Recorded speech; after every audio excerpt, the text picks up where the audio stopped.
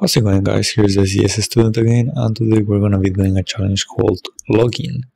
Login is a web exploitation challenge, and it's also from a picoCTF called picomini. And let's read the description. It says, my dog sitter's brother made this website, but I can't get in it. I can't get in. Okay, can you help? And then they give you this link, right? So let's go to it, and then let's see what we can do.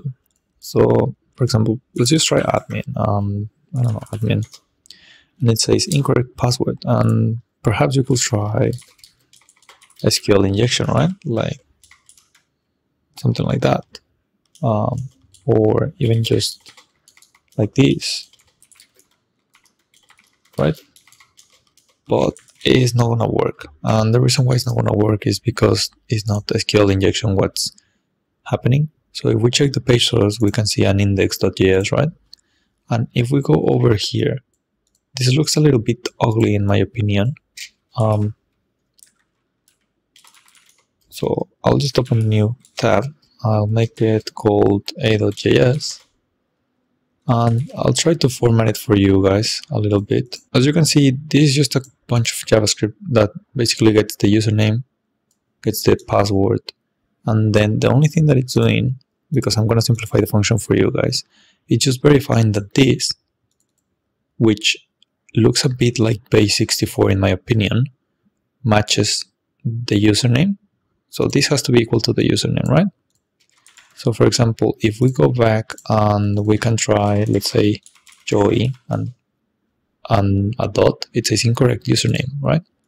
But now let's try admin, and it says incorrect password. So the username is correct.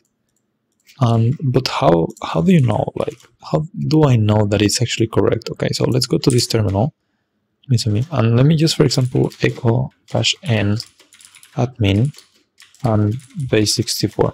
And as you can see, this looks identical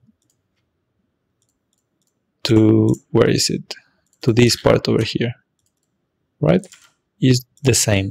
So basically, in theory, if I go back to the code over here, and I'm gonna zoom in, yeah, if I go back to the code over here, so this one has to check the username, but now it also has to check the password, right?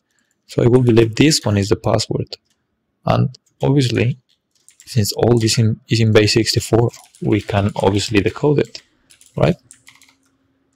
So base64-t, and there you go. picoCTF server. So that's pretty much it. This challenge wasn't that hard. You just need to have a look at it and try to understand what's going on with the JavaScript code. So I hope you guys enjoyed the challenge.